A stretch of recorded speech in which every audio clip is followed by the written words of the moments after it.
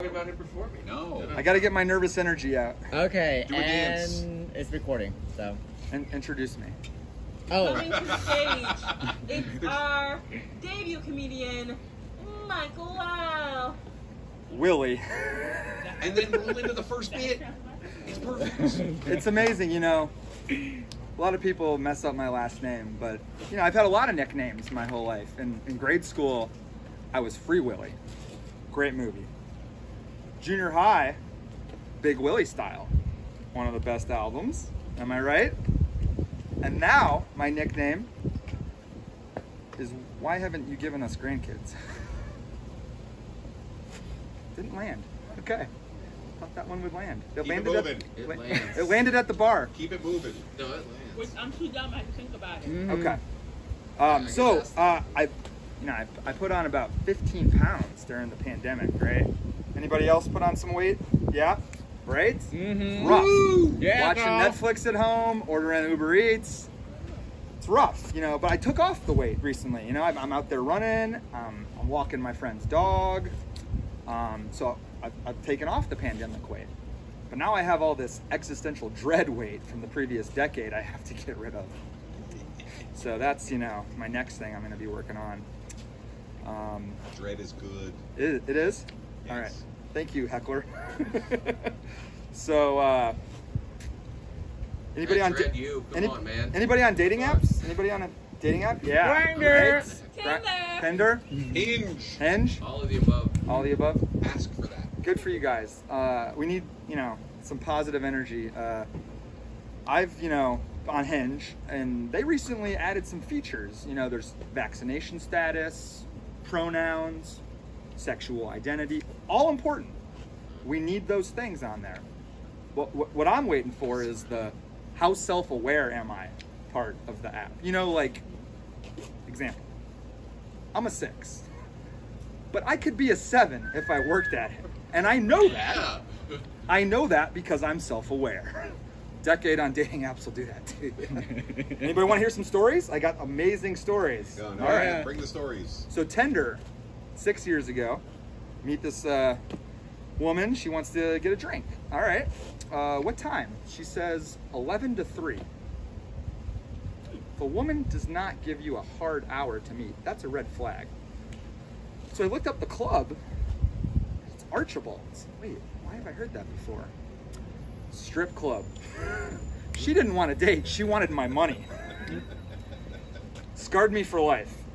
No longer on Tinder. So, moved on to Hinge and had some experiences on there. And I inadvertently actually used Facebook as a dating app, which I didn't know you could do.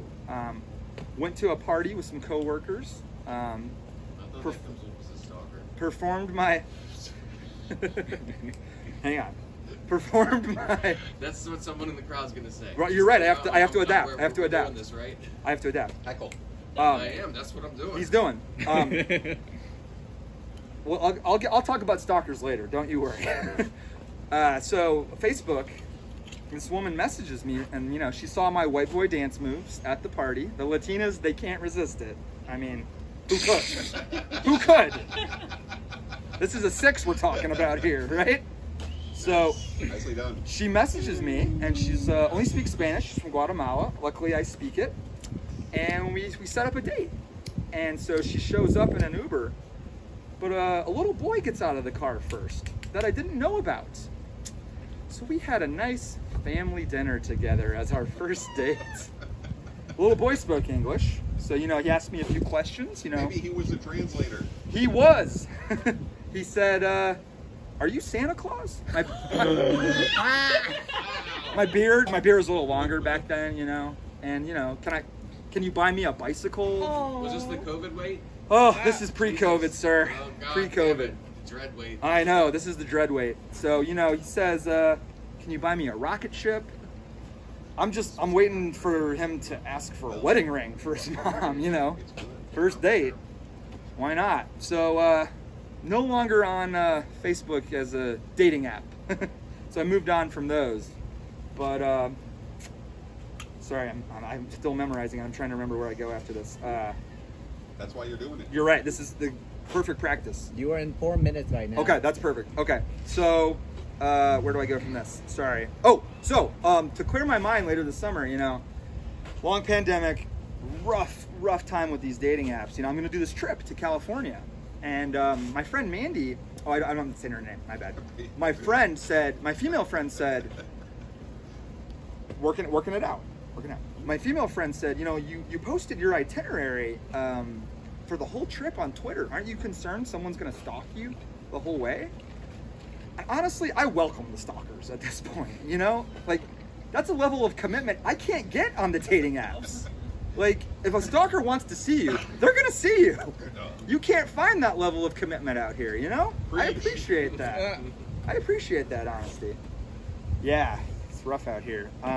So I've been doing these cemetery walks to clear my head as well, and just trying to look for inspiration for my epitaph, you know, the one-liner on your gravestone. And I found some Bible verses, I found some poetry, but there was one that really spoke to me. It said, "He was tired and lay down to rest." This side of 30, that sounds about right. Oh, man. Did you read that on my back while I was sleeping the night? That was you, sir? Oh, damn. That's a good setup, by the way. So I was walking the other day, and I realized, you know, I'm gonna need like a tree that's huge to be buried under, a lot of shade, because I just know I'm gonna sweat in the coffin. It's gonna be bad, and I want to actually, you know, look good for all the souls in purgatory. I'm not even aiming for heaven, you know. I'm just trying to make it there. So, in closing, none of these dating app stories have been embellished because they need no embellishment. They're like, you know, George Costanza talking to the board. You know, this is just my life as a short, stocky, slow-witted, bald man. Thank you. That's my time. That's a 6. Yeah. I gotta work on that.